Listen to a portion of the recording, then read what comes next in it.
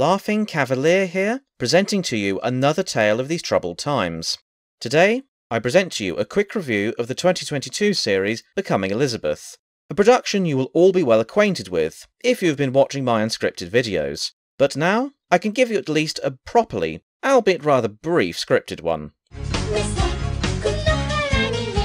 Back in late 2019, Starz Media announced that the next entry in their line of Tudor dramas would be a series about the young Elizabeth I before she was Queen. Hot off the heels of Spanish Princess, I was a little less forgiving back then, shall we say, and wrote it off as yet another one to add to the list of bad dramas.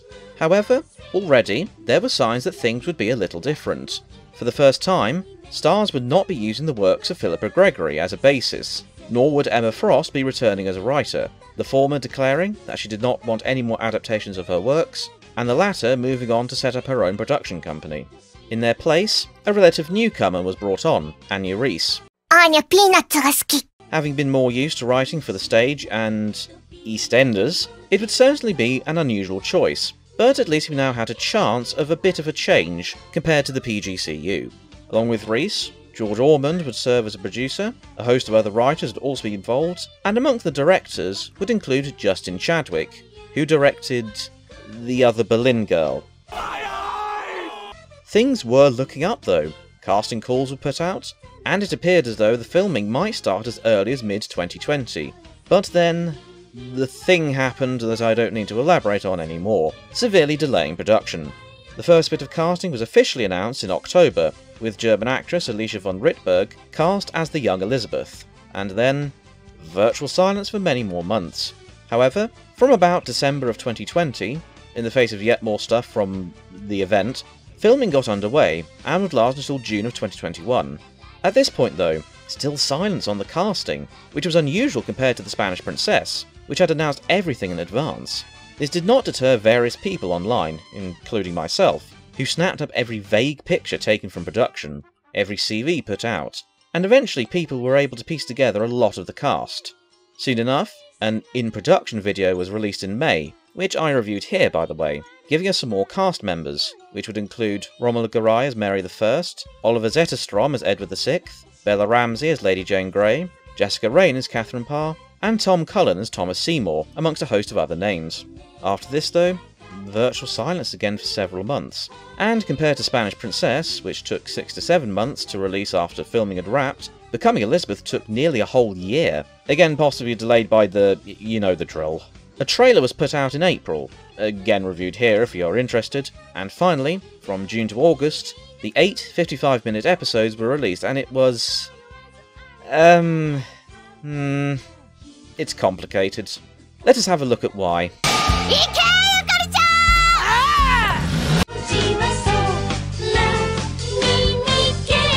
The series runs from the death of King Henry VIII in January 1547, right up to, I think, 1553, but it is difficult to tell since the series plays some of the right notes, but not necessarily in the right order.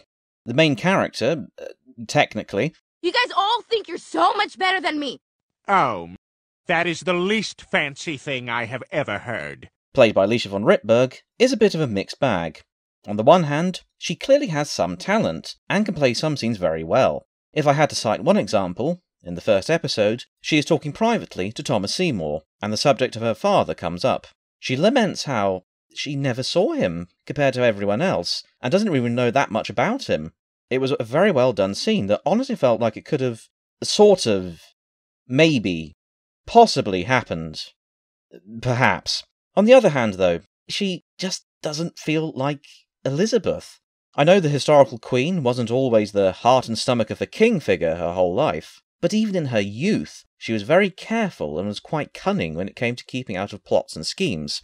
This Elizabeth, though, feels more like the stereotype that Tudor dramas give to Catherine Howard, rather than the careful planner who would give vague answers to put even the most cunning of interrogators off guard. Also, whilst I did state that she can act, most of her dialogue consists of her whispering/weeping her lines, which can get a bit tiresome if I were to be a bit cruel. Which I am. Still, if they were to do a season 2, she may start to improve if given a bit more to do in her own series. Now, all of this is well and good, But I do need to address the two main issues I have with this Elizabeth. Issue 1. In this early part of the series, she is a girl of 13 to 15. Need I say the then 27-year-old Alicia does not look anything like that age. Now, some will say, yes, but they had to age her up to do love scenes. First off, find an actor who was 18 then. In this very series, we have the then 17-year-old Bella Ramsey, who looks a lot younger. Find someone like that, and secondly, perhaps just don't have inaccurate love scenes with Elizabeth then? Which brings me on to issue 2, her relationship with Thomas Seymour. Thomas Seymour, played by Tom Cullen, is a fine actor, and some scenes with him are honestly okay, sometimes. The one where he confronts his brother, the Duke of Somerset, after the latter has returned from Scotland and found out about Thomas's marriage to Catherine Parr, for example. However, aside from utterly cringe-inducing scenes where he sounds like a football hooligan, Good morning, Chelsea! Come on, England! he is a bit too sympathetic, really. Although it can be argued he is shown to be very power-hungry and reckless. The main issue, though, is that, whilst it can at least be believable that Seymour would try and portray himself sympathetically to lure in Elizabeth, shall we say, her reaction to all of this beggars belief. The series in the first few episodes makes it out to be like it is a romance, and she is swept off her feet by him. In real life, whilst this whole ordeal is a bit sketchy, we do know that she expressed in letters that she did not want him near her, and seemed a bit put off by his actions to say the least. Here, though, they went down a romance route that ruined it. Issue 1 really didn't help with this either, since, remember, Elizabeth was 13 to 14. Aging up heavily downplays what was basically a 40-year-old man effectively grooming a young teenager. By the way, from this moment on, I'll be referring to Thomas Seymour as Grumor, since I think it fits his character a lot better. Sadly, this isn't the only part that is off, and we do get a little bit of the old Starz media curse in Jessica Rain's portrayal of Catherine Parr. On paper, this should have been perfect. Jessica Rain has a resemblance to the historical figure. She is about the right age, and she is a great actress. However, we didn't get much of the highly intelligent, learned, and warm motherly figure that was the historical Catherine, instead being treated to a sort of mishmash of Jane Boleyn from Wolf Hall and Cersei Lannister from Game of Thrones, minus the balcony and desire for elephants. Gentlemen, I am not leaving without my elephant. Historically, we know that Catherine was one of the more motherly figures in Elizabeth's life, and even after sending her away from Chelsea, she still wrote to her in friendly terms, and vice versa. And I think there is good evidence to support the idea that she sent Elizabeth away from Chelsea so she could protect her from Grumor. Here, though, she just sends her away out of jealousy and never even writes back. Not to worry, though. Despite living an extra year or so to see Elizabeth turn 15, Catherine still dies. Rather suddenly, in fact. So suddenly that it felt rather rushed, like the writers went, "Ah well, time for you to die." We didn't get the historical death of Catherine where, whilst dying of complications from childbirth, she lambasted her husband for his actions. This husband, though, got off scot-free, and, unlike the real-life Grumor, who never saw Elizabeth again after Catherine sent her away, this one is out to continue his plan. Unfortunately, this leads to what I will henceforth refer to as a Starz moment, i.e., an inaccurate and or over-sexualized scene that rather ruins a historical character. This first Starz moment occurs a mere days, possibly even hours after the death of Henry VIII, where Catherine Parr decides it is a good idea to go and sleep with Grumor. I know they're trying to set up that she is ambitious, but, well, I don't think I need to go into details as to why that is bloody terrible. The second, and what I thought at the time was the worst Starz moment, comes in episode 2. Young Jane and Elizabeth are having lessons when Catherine and Thomas decide to have an argument right next door to them. That's bad enough. But then they start making love, still within earshot of their young wards.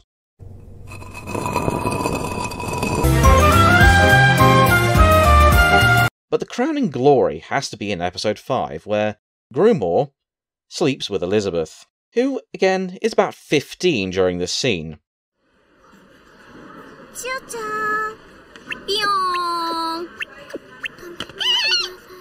I would have thought they would have gone down the more subtle route, but nope, here we are. This whole plotline had a really nasty effect across the whole season, and brought it down quite considerably in my eyes. It could have been worse, I guess. Do you know what? There is one bit which I'm absolutely gutted didn't make it into the show. So Tom Seymour was made admiral, and then in a bid to overthrow his brother, he negotiated with a load of Irish pirates to try and stage a coup. I hear you're a racist now, Father. Moving away from whatever the hell that was, the series did have some positives. I actually really enjoyed Oliver Zetterstrom as Edward VI, with him being the second best part of the series behind Mary. More on her in a moment. Edward, though, was portrayed, at first, as being quite nervous, having to fill the very large shoes his father had, and this was very noticeable in his first council scene. He is here, now technically commanding the greatest peers in the land, who'd been councillors for his father, and Oliver here did a great job showing a nervous boy forced into this position. As the series progressed, though, he got more and more confident and outspoken, particularly with his religious views, until, by the end, he's almost as fanatical as his late father. Hell, Northumberland comments on this back in episode 1 as well. For a boy who hardly saw his father, it's uncannily like him. I suppose they were both children in their own way. I can't elaborate on this much further in this quick review, other than we might have found the best actor to have ever played Edward VI. Granted, that is a rather small list, but an achievement nevertheless. Speaking of achievements, Romola Garai as Mary I is one of the standouts of the series. Dare I say, she might be the best actress to have ever played Mary. For the first time since Daphne Slater, we don't have a Mary at this point in her life who is an evil Protestant-burning, baby-eating monster, like we've gotten in many a production. Granted, towards the end of this series, she is beginning to slide towards becoming Bloody Mary. Hey, Becoming Mary would have been a better name for this series. But it is shown just how she gets to that point due to the numerous attacks on her faith that happen throughout the series, which is based on truth. Most of my favourite scenes in the series usually feature Mary, particularly the one she has with Edward. On top of that, the casting is almost perfect, with Romola Garai being in her late 30s at the time of filming, which closely matches Mary's age. The only criticism I would levy, though, is that, towards the end, she seems to be a bit too aggressive towards Elizabeth, thinking her younger sister is some sort of Machiavellian schemer, and sort of tries to kill-timidate her in the woods.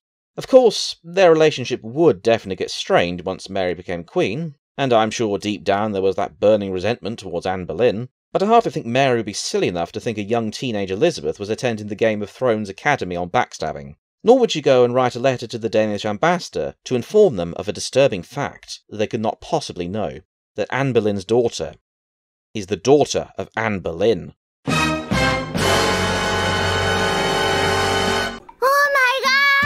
Yeah, that whole marriage episode with the Prince of Denmark and Elizabeth, whilst loosely based on some plans that were thought about during Edward's reign, was a waste of an episode.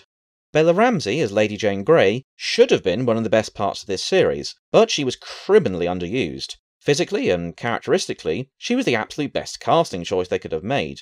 Her passion for the role is quite apparent when she went to this length for the audition. Lady Jane Grey, like, her house, her, like, manor, whatever, was, like, close to where I live. And I actually shot my audition there. I know normally, did you? Yeah, you meant to do it. Insane.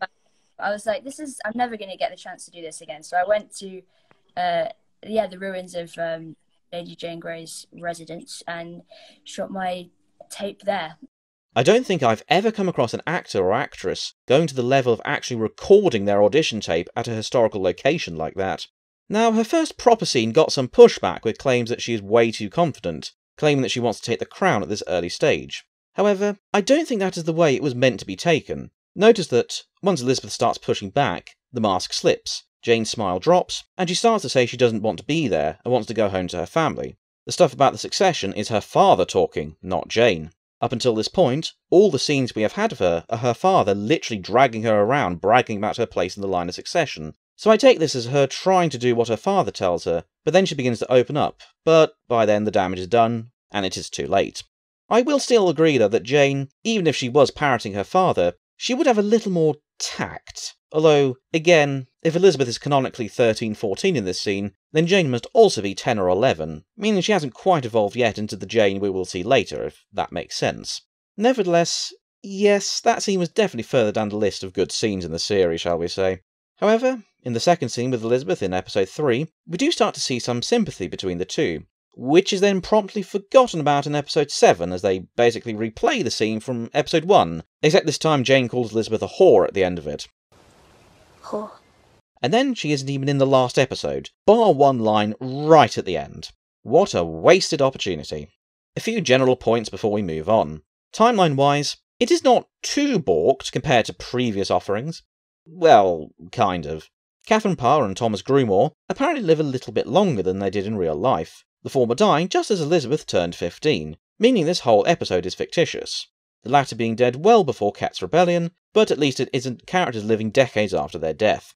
A few other events are moved around, like Jane arriving at Chelsea in late 1547, when she would have arrived there roughly at the same time as Elizabeth, but, in the grand scheme of things, doesn't mess things up too much. However, since the Grumore stuff takes up 6 episodes, we are then left with only 2 to cover the whole Northumberland's rule, including the downfall of Somerset, Edward's illness, and setting up for the 9 days, amongst many other events that are left out.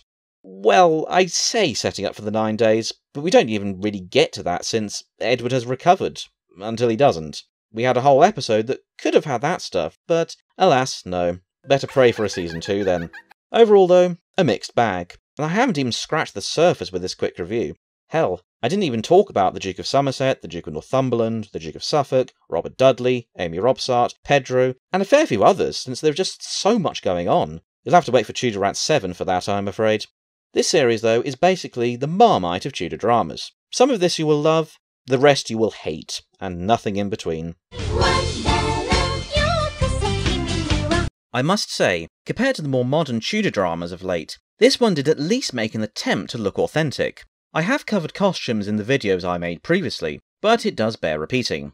This series was a massive improvement over Spanish Princess, and the others when it came to outfits. The dresses the ladies are wearing are, usually, pretty accurate, and many are taken from contemporary portraits of the era. French hoods are also worn, which was a relief, since I'm sick of sodding headbands and everything. One nice touch was the nightdress Elizabeth wears in this scene is actually based on a surviving example from the 17th century.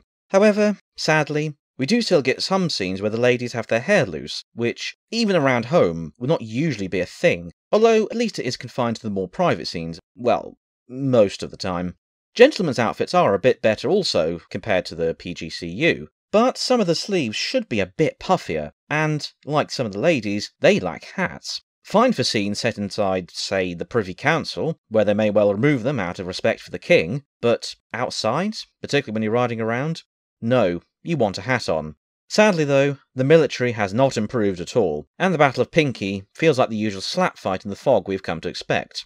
Hell, could we not at least hear some cannons and muskets, please? The English had support from the Royal Navy during the battle, you know.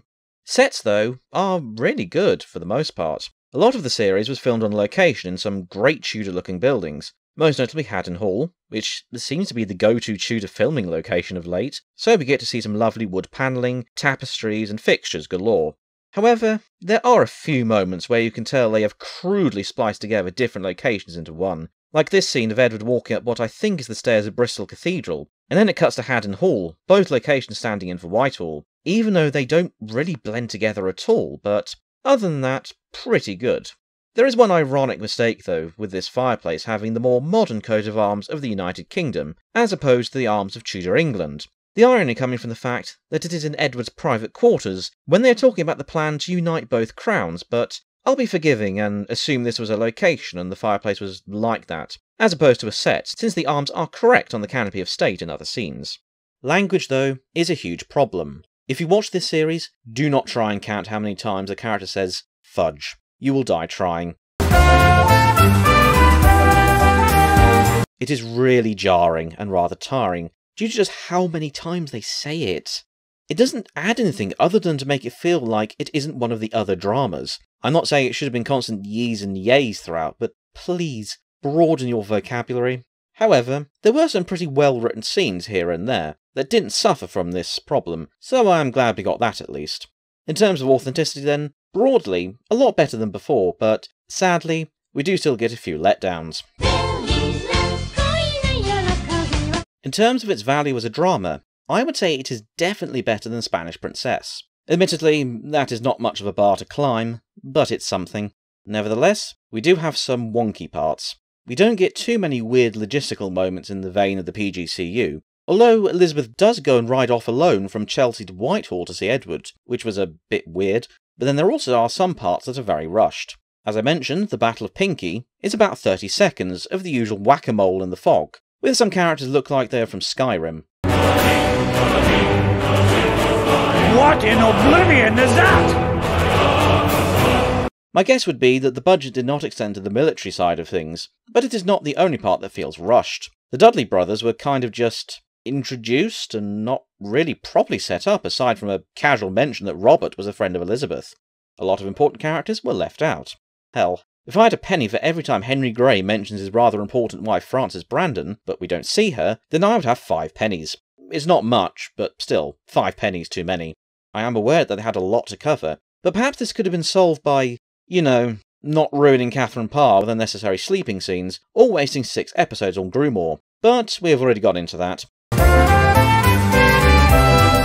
Speaking of necessary sleeping scenes, shall we say, this series does have its fair share. Most notably the Elizabeth Grumore one, but my doctor has just informed me that my blood pressure is too high, so I will be brief. Why were there so many of these scenes and such a focus on the Grumore stuff? That could have been covered in 4 episodes, giving us the second half of the series to look more at Northumberland, May's religious conflict with Edward, setting up Jane, and so on. In fact, the whole last episode of the series was a waste of time. Bar Somerset's death, we basically reset back to square one, and didn't even get to the 9 days, which would have been the dramatic end for the season. A part of this production that must be criticised is the really wonky camera work. Of course, as I mentioned earlier, this series was directed in part by Justin Chadwick, who gave us the sickeningly yellow filter in The Other Boleyn Girl, which to this day still burns my eyeballs. And it appears he may have had some influence yet again. I didn't mind the more darker tone with natural lighting. This was a pretty grim period after all. My main concern though was the constant shaking and weird swaying all the time, which made me think I was on a boat. Not that I have much experience with that, my only nautical adventures being a trip on the King Harry ferry when I was 6, and nearly being dashed off the rocks at St Michael's Mount when I was 10, but anyway, I'm getting carried away. The camera shaking made it really hard to concentrate, and a few times I was wondering if I should warn the court that an earthquake was going on.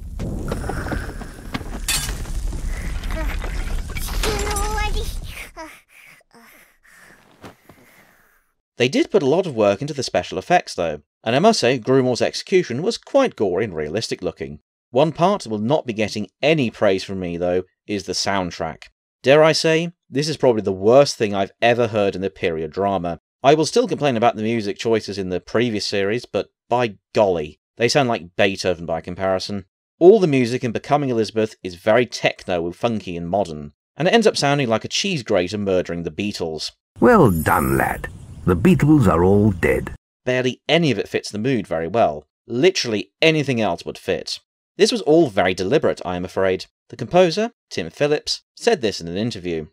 Anya's scripts very deliberately referenced a wide palette of musical cues, which I thought indicated a desire to shake us out of any period drama comfort zone, but also had the effect of plugging the story directly into modern-day sensibilities, said Phillips. Thus, I went about unearthing an instrumentation, including an array of found sounds from my home in the country. I'm the trash man! As well as modern synths and instruments, string orchestra, choir, etc. that help support this. Parts of the score incorporate microtuning and mimic animal sounds that the Tudors would have recognised.